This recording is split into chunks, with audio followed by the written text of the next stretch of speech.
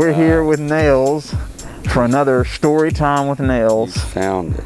And you do know that we have the several people from the yearbook staff on staff here as a cast of EVTV, and they pulled up a few portraits of you there. I see that.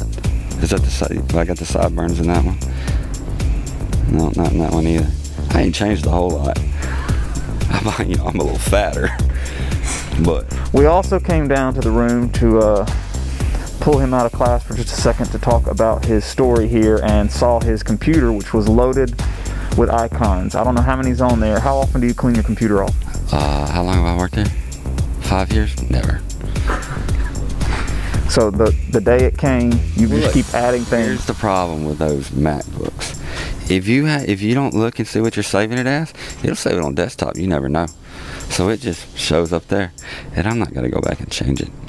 But you can grab every icon and then just drag it into the documents folder, and it's in documents in a nice list and not just sitting out on the desktop exposed. You didn't know that, did you? I'll help you with that later. All right, we're here for an actual story from your past, and you have a doozy about a date. Yeah, it's pretty good. So you ever just had this? There's this one chick in college, and I worked up the courage to ask her out. She was a little sorority girl, whatever, and I was finally like, hey, let's go get something to eat, do a movie, you know, the whole thing. First date kind of deal.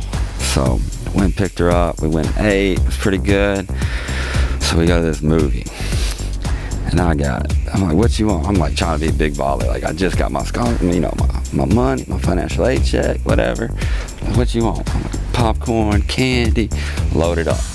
The girl's like, you want a tray? I'm like, nah, I carry it by myself. I got 2 tubs of popcorn, 2 drinks, got some Reese's Pieces in my back pocket because I like to put it in the popcorn, and it's really good, salty, sweet, you know. Was this the Malco in South Haven? No, this was in Missouri. This is in Cape Girardeau. It's the theater's like in the mall. So I get there, I don't even know what we were seeing. It might have been like 300 or something like that. Like, this is how long ago it was. I hadn't even met my wife yet, so she can't be mad on this story. So we get in there, and we get there early. Like, the lights are still, what is it, like the house lights they leave on? So we're going up, and the theater's packed. Like, it might have been the opening weekend of this movie. So I'm like, oh, you go ahead, you know, like, I'll let you go first. Going up, she gets about 4 steps in front of me. I'm like looking for a seat. She's like, what about here? I'm like, no, I got, like, when I go to the theater, I got to be in the middle. Boom, you can see. And like, I think the best sound is like middle section, not all the way to the top, but like middle section, because you get it from everywhere, right? Y'all know what I'm talking about. So I'm going. And dude, I don't know if I missed a step. Remind you, I'm walking upstairs, up the steps. I don't know if I missed a step, if my boots slipped or what. But all of a sudden, I fall backwards, and I throw popcorn, Coke, crush my Reese's Pieces. And when I go, I don't just go backwards. I go like backwards at an angle. So these people sitting right here, covered in popcorn, covered in Coke. And I'm like embarrassed. I'm like, oh my God, I don't get embarrassed that easy. Like, I stand up, pop up, I'm like, come on, let's go. So we go downstairs, and she's like, well, we gonna get more popcorn? I'm like, no, we're leaving. Like, we're leaving. She's like, I really want to see this movie. I'm like, I don't care. I just fell in front of all these people. I'm like, we've been on a date for like an hour and a half, and we're sitting here arguing. I'm like, no, I'm not staying here. So I left her. Went home. She called one of her sorority friends and come and got her. I never talked to her again. Like, we had class the rest of the semester, and every time I walk in class, she'd be like mean mugging me, and I see her on campus, she'd be like, so about 3 weeks later, I'm in the union, which is kind of where all the food and stuff is, and this person comes up and they're like, hey, didn't you fall at the movie theater last week?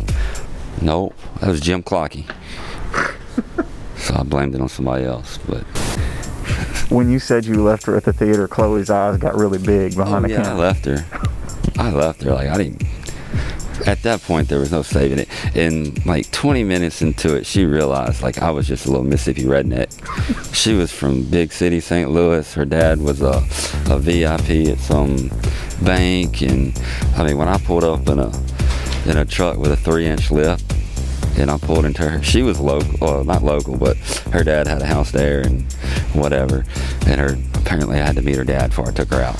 So they probably still talk about you at holidays. They probably do. Which the one I text you about cleaning the guy, that's the same. It was all on the same day. Yeah, so I'll give that one too, since we're here doing it.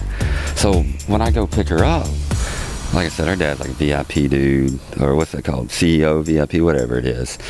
Big money wig guy. So I pull up, and you can hear my truck at the time when I pull in. I'm sure you can. So I go walk in, and he's sitting here. He's trying to break down. He's got a Springfield. He's trying to break it down so he can clean it. And I'm like, hey, what you doing, man? Oh, cleaning my gun. I'm like, hold on 1 second. So I run out to the truck and bring in my handgun and a rifle. I'm like, hey, let me help you out. So I break it down for him, break mine down, start cleaning it, cleaning them. And he's like sitting there like this, like, I got, dude, I got like 50 of these at home. Like, it's no big deal. You could tell his had never been shot. He just did it because I was coming over. It was about that time that song, who sings that song? Craig Morgan, maybe, like, Just Cleaning My Guns, the country song. About the same time it came out. So from the start, like, this dude's like, come on, man. Like, just big Mississippi redneck guy. But yeah, I left her sitting in the theater somewhere. She had to call somebody to come get her. See, Brittany actually probably likes this story. You took a girl to the movie theater. You fell on your backside. You left her at the theater.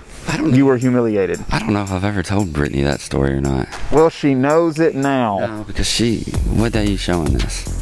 I haven't decided yet. Yeah, I'm gonna make sure she misses work next week. Like, hey, you need to stay home with the kids. But yeah, it wasn't my best. So like, no other girl from that sorority would like have anything to do with me after that. Like, I got blackballed from that whole sorority. Like, we'd be out, like, baseball guys would be out, and like, it sucked because none of them girls would talk to the baseball guys anymore. Baseball guys hated me for a little bit. It was pretty bad.